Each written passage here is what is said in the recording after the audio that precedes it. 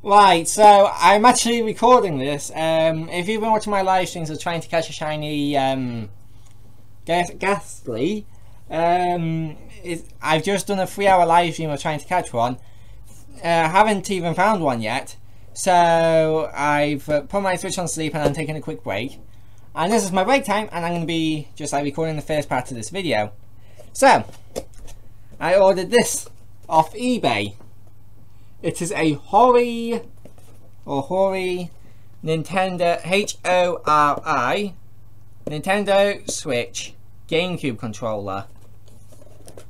Now, this could quite possibly be the best GameCube controller of all time. I'll tell you why in a minute.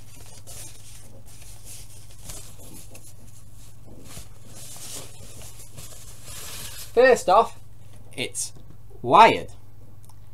And I think it was Spawnwave Media. Yeah, Spawnwave Media was showing off a GameCube controller, but it was wireless and it had AA batteries in it. This is wired, so no need for batteries. Oh, and the GameCube controller he had was not completely analog, but not completely digital. It was sort of a mix between the two. With this, completely digital, and that is very good for the Switch because, you know, it's more responsive and everything. So yeah, very nice to have a fully digital thing.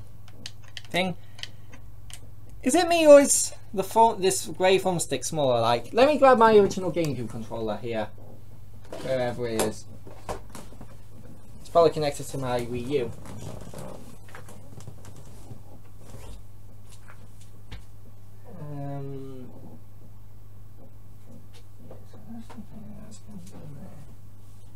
Actually, it should be in here. If it's in there. Yeah, there it is. Found it. There we go. I haven't played Smash Bros in a little while because I've been playing Let's Go Pikachu and Eevee, so another game. So yeah. Okay, let's just. It's all tangled up in wires. Here we go. Right. Let's compare this to the original GameCube controller. Got this one. And we have this one. Yeah! The thumbstick does seem a little bit smaller. Let me just check here. Ah. She's a bit mucky.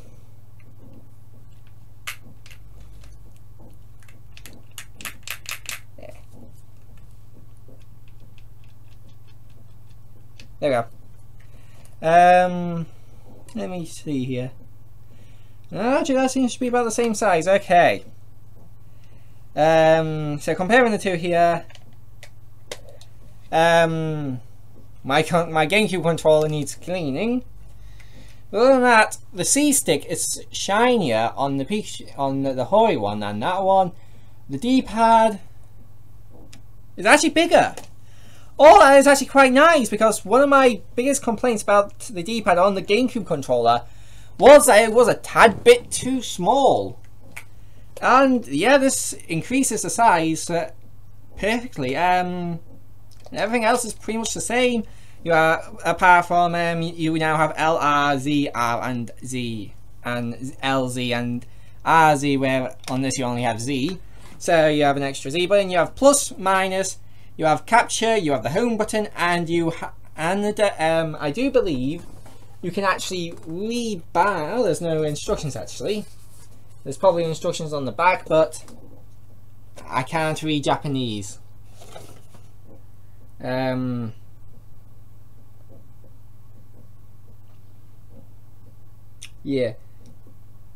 it's licensed for Asia only. Ah. Oh dear. Yeah.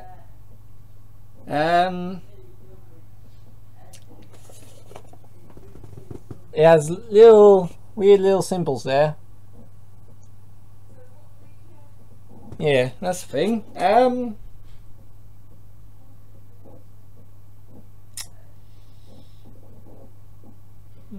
I don't know. But I think according to this, you can rebind buttons. So I'm guessing I'll have to mess around with this in a game. I'll have to do that once I've caught the what you call it, shiny ghastly. Yeah, I'll have to do. Is there a bit of hair sticking up at the back of my head? I thought I saw a bit of. Anyway, so yeah, when I record that shiny ghastly, I'll play around with this and I'll edit it in to this video, and I'll tell you how it feels to play with. But yeah, one of my favourite things about this is you can see inside of it here, and we can actually compare this to the GameCube without taking either apart, because right here might be a little bit hard to see, but yeah, because of these being digital and not analog, the GameCube had like a lever kind of system here, but something they did keep the same here is that they have the wire wrapping around a little bit of plastic, so that if this gets tugged and pulled, it doesn't like pull it off the actual like motherboard, which is actually really nice if you because it'll save you some money, and you know so yeah, this feels like a good GameCube controller. I'll actually try and playing this on the Wii U as well. I'll try that as well at some point, and I'll mess around with it and see what you can and cannot use this on. So I'm just going to try it with different devices that have USB in, USB capability. So yeah, I'll have to do that, but for you it'll be instantly. For me, it's going to be after I catch shiny ghastly, or I give up and try and catch it another day. I don't know, but right, I've honestly I think if I can get this is a bit of a tongue twister, but I honestly think if I can catch ghastly today, I think I'll just cut the hunt off today and then just catch 111 odd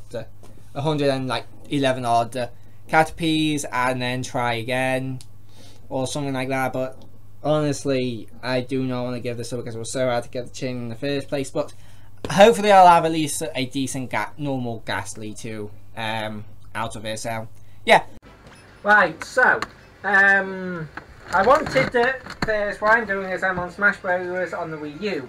Now I'm not using the new GameCube controller that I got. I am demonstrating that, and also don't be surprised if my what I'm saying doesn't line up properly with the game. But I'm just playing a little bit with the GameCube controller, the original GameCube controller, to get a feel.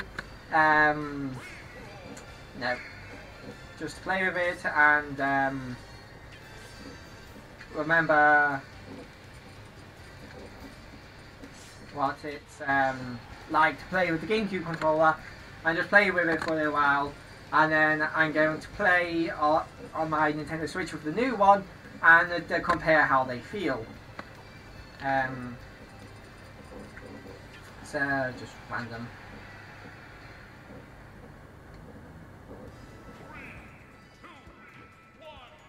I can get it. Ow.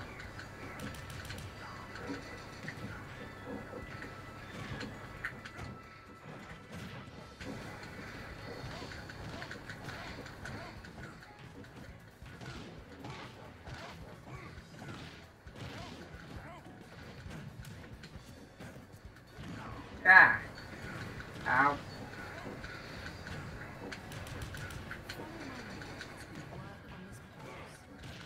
So yeah, the GameCube controller. The reason why it's my favourite controller, like I've said in where I basically go through all the Nintendo controllers, is because it's just so nice to hold and it feels so comfortable in my hands.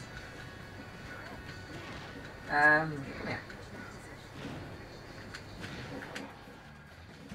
Alright, yeah.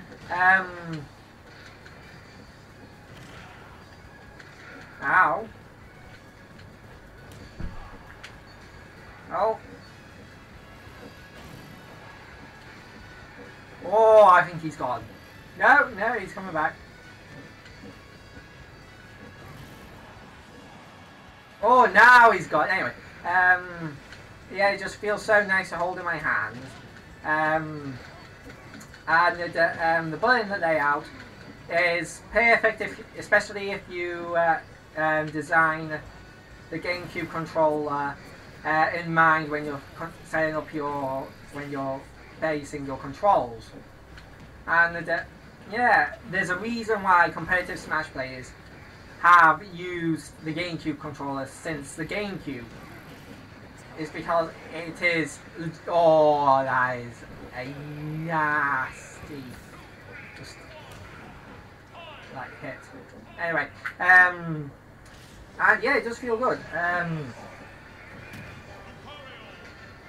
Yeah, it just feels good to hold and play with. I'm going to go another round with this and, you know, get used to it again, and I'm going to play, I don't have Smash Bros. Isn't out for the Switch yet, so I can't play that, but I'll just play some counts with it. So let's play this one game.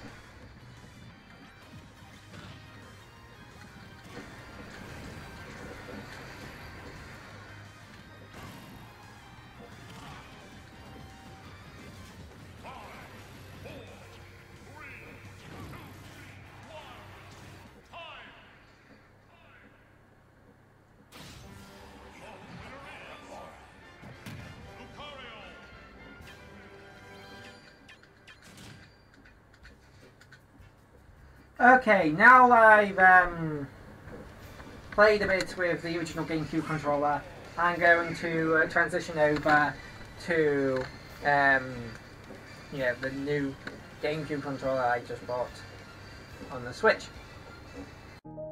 Okay, first off here, I'm going to play a little bit of Minecraft. And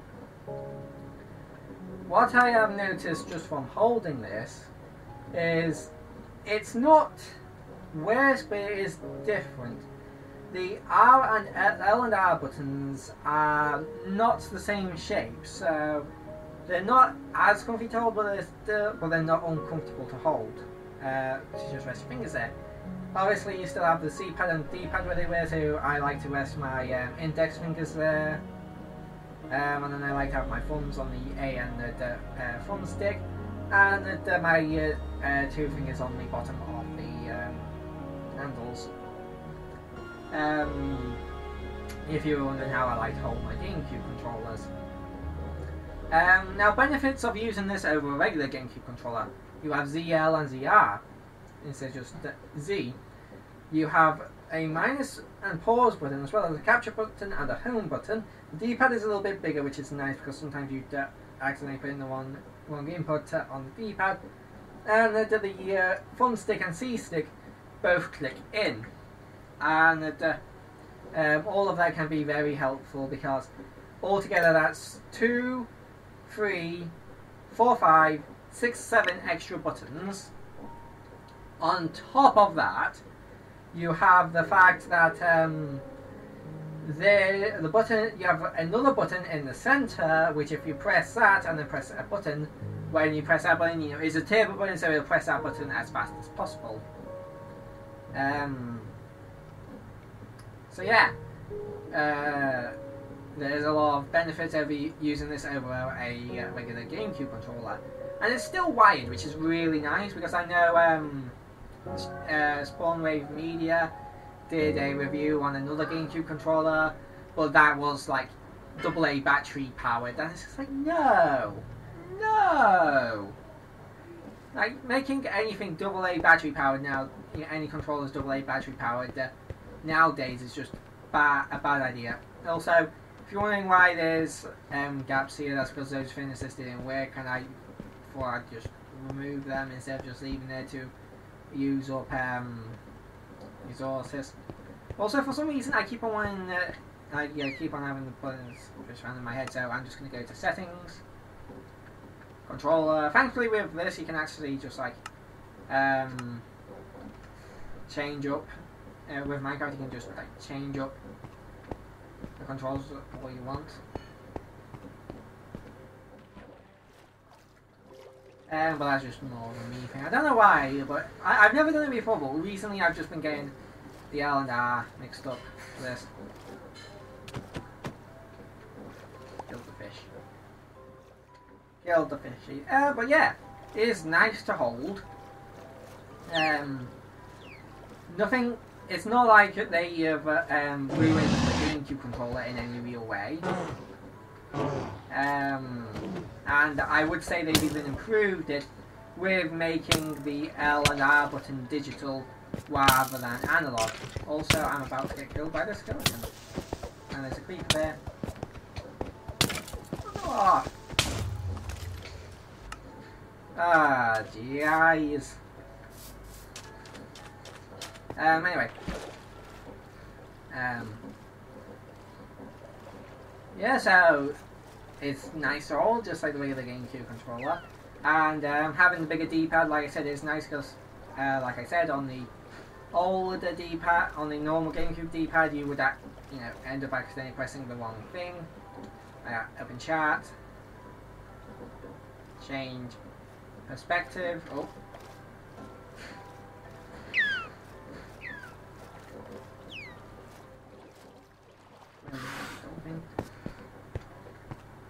Damn it, dolphins.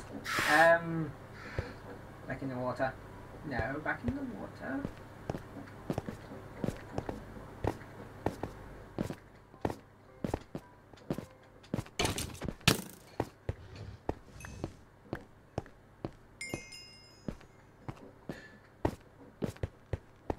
Right. Good thing I didn't really have that much on me. Ah, crap. I almost died. Ah, jeez.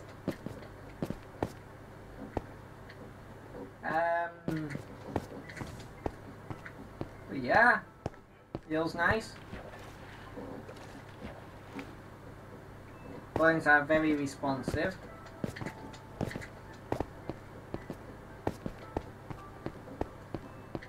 Yeah, I mean, I'll I'll put the controller up to the screen, microphone in a minute and show how responsive it is. But I can't say so. Wait, I have my pickaxe. Oh, the torches is what I was looking for. And I have them there. I am. I'm just gonna kill him.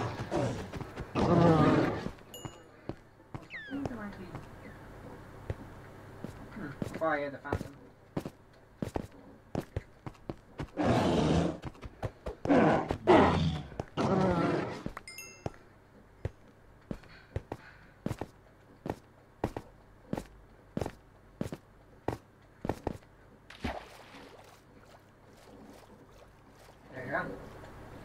So yeah, it's perfectly fine with Minecraft.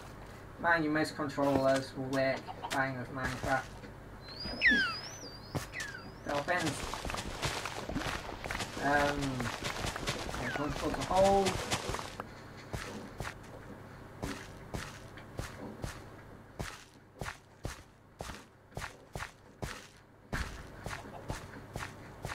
And just replant the seeds. Alright, I'm just going to put these seeds in the chest and hop into another game.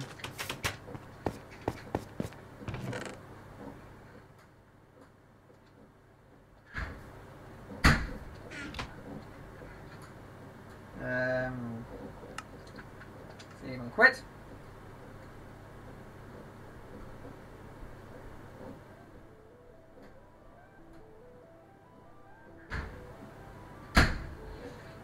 Again, the audio might be a bit off, but I'm not really too worried about the audio being in time with the game. It's not going to be too off. It's going to be a little bit off.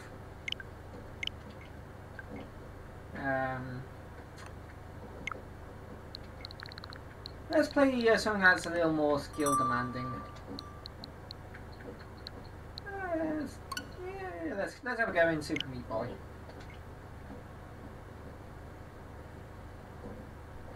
Yeah.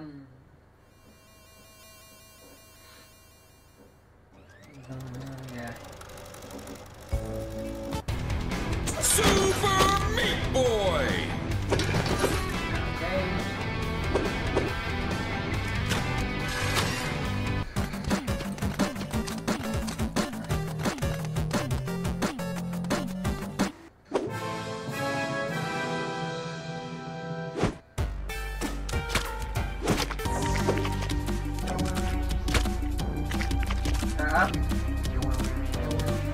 Yeah, let me just show quickly.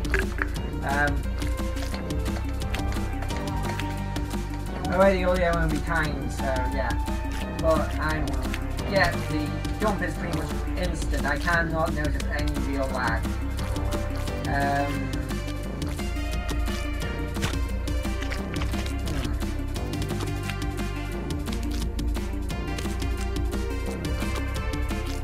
Oh, I'm gonna get this.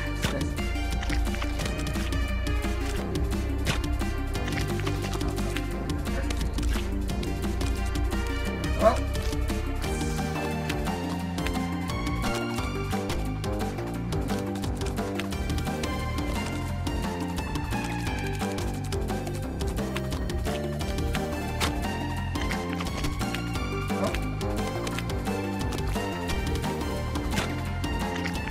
Oh, so close that time.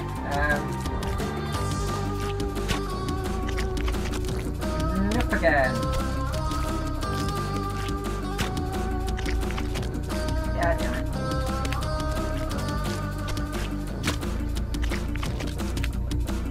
I think I'm too high up because I'm hitting my head on the roof.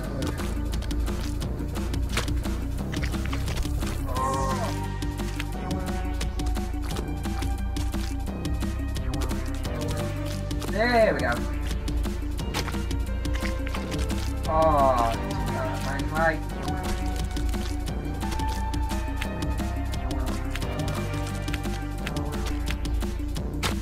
Yes, it's responsive.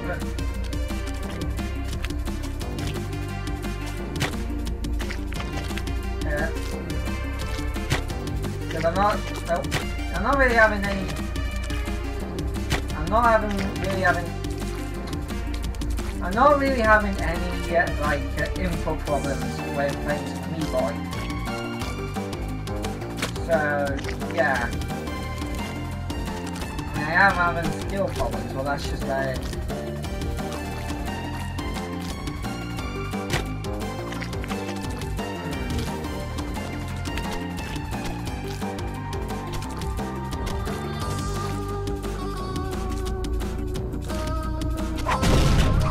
Oh yeah.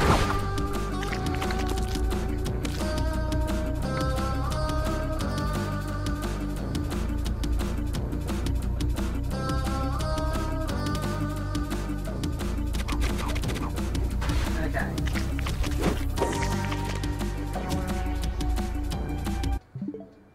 But yeah, plenty responsive. Like,